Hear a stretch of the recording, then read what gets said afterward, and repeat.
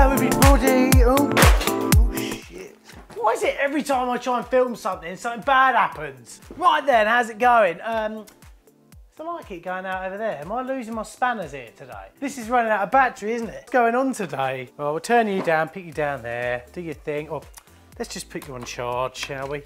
Oh, my batteries get charged up in this little hidey hole around here. Right then, so after the worst vlog start to a video ever, I'm back. I've had a couple of days chilling out in beautiful, salubrious Ipswich. You may have noticed in the news, right, that there's a lot of idiots out there.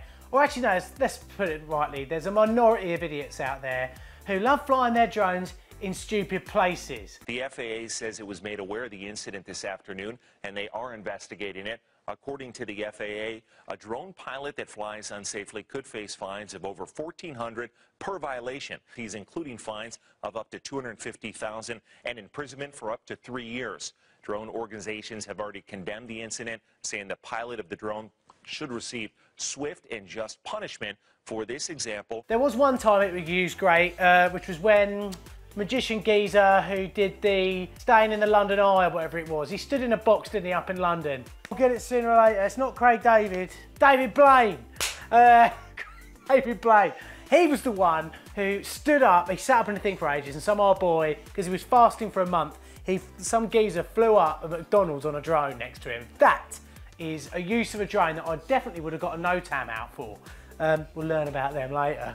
I didn't know you had to do all this stuff. But anyway, what prompted me to do it is that I had a few jobs come in that I was going to have to use my drone for, and that I was thinking, I'm in a bit of a grey area here. I'm getting paid for this. And I'm sure I've read somewhere that to do this legally and get paid, I need to, I need to be registered with something called the CAA, which stands for the Civilian Aviation Authority. So I looked for some places online. You have to get a thing called a PfCO, which is a permission for commercial operations license. And I looked at a few places online and I found this place called UAV8. I was like, why is it called why do they put an 8 after it? UAV8, isn't it? All the instructors are like Apache helicopter pilots, and they're sort of, I think they're coming to the close maybe of their careers. They're very passionate about keeping the skies safe, and they're doing the right thing, right? When you're coming to a change in your life, they're looking at the next thing and they're getting that organised now. And by doing this UAV8 thing, teaching people how to get their PfCO, that's what we're going to call it from now on, permission for commercial operations. By doing that, they're not only looking after their interests in the future, but they're also looking after the sky, and that's important. So I had to go to Ipswich, do 2 days worth of tuition, and these were long days, guys. 8 in the morning till sort of 5:30 at night, 6 o'clock or something like that on the first day. And then the second day was 8 in the morning. We didn't get out of classes until 7:30 in the evening.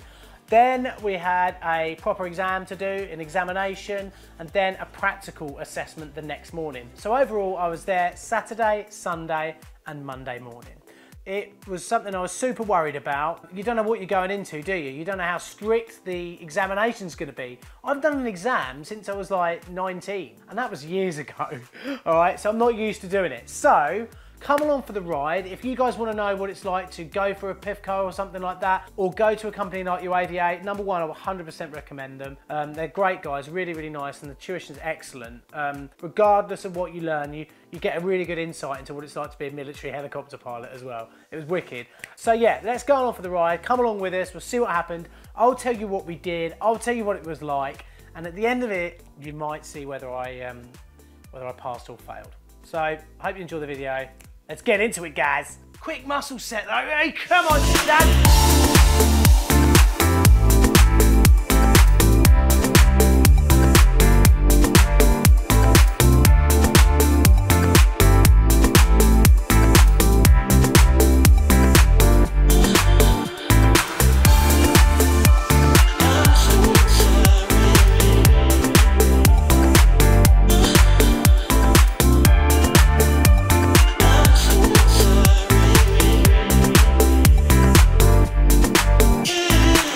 Enough of that snow already, haven't you, mate? Oh, look at your paws. Oh dear, oh God. How horrible must it be to be a cat when it's snowing? Just going for a wee and you get your bits all cold. Ooh.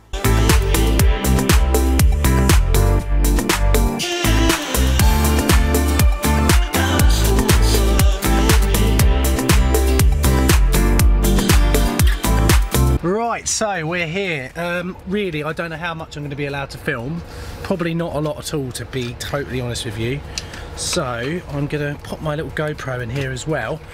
See what we can get away with. Ah, bit of Prada Sport. Oh, boy, smells sexy.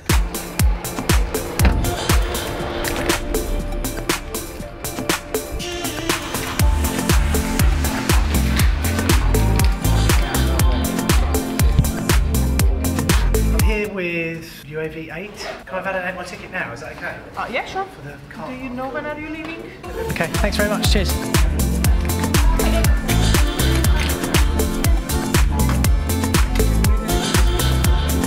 So we got into our lessons and I turned the camera off because the guys are obviously all in the military still and didn't really want to have their faces plastered all over YouTube, and that's totally fine. But I thought I'd give you a quick idea about what we went through on the first day and what you can expect to do as well if you go with UAV8. We learned about standard permissions in the UK. We learned that you're not allowed to fly your drone over 400 feet high and 500 metres away from you. We learned about Article 94 and Article 95 of the Air Law. We learned about the drone code. We learned about CAP 393 and specific to UAVs, CAP 722. Guys, by the way, check these out if you want to see what they say because they're really, really informative. We learned about AGL, we learned about AMSL, we learned about loads of stuff. It was absolutely great. We learned about commercial operations, we learned about visual line of sight, we learned about ATZs, we learned about MATZs, we learned about no tags, we learned about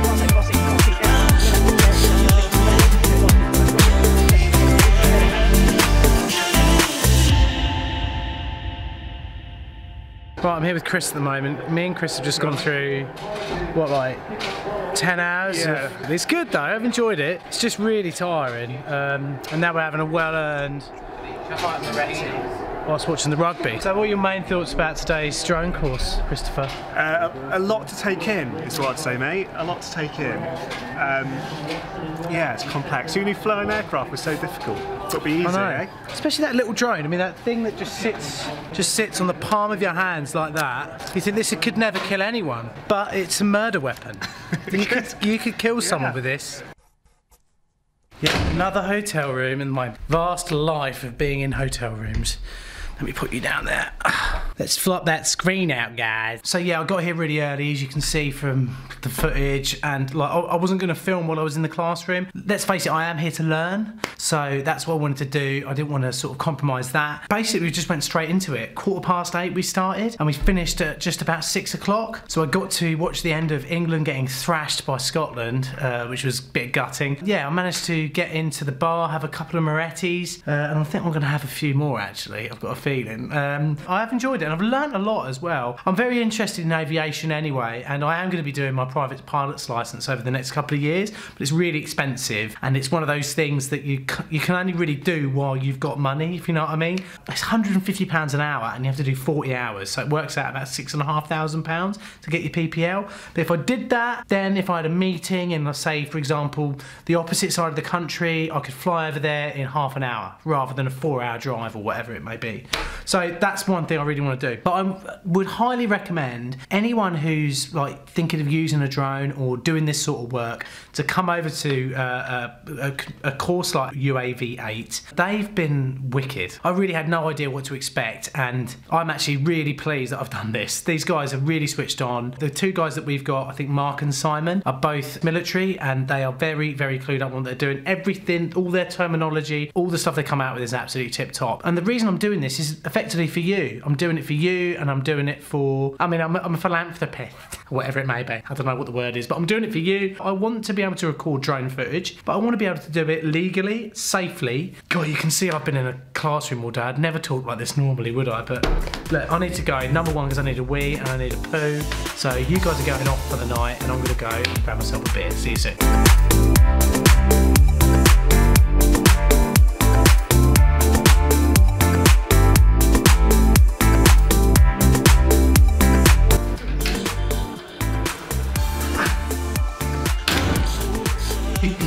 Yes, I think you know the answer to that question.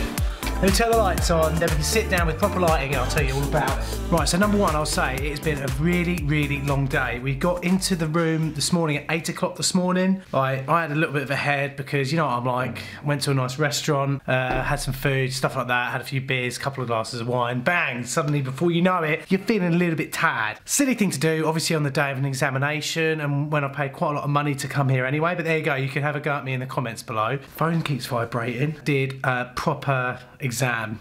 Sat down with an exam paper. Mate, I haven't even seen an exam paper since like A-level, but passed 96%. Wasn't the highest. Lad next to me got 98. Chris, well done, mate. Oh God, just that this beer's tasting so good. It is now 20 to 8 and I've just got out. So I'm gonna have a couple of beers and then it's the practical assessment tomorrow. So like sure, I'll definitely take you along for the ride on that one. Right, so it's the morning of the assessment. It's absolutely freezing. Yeah, so here we are.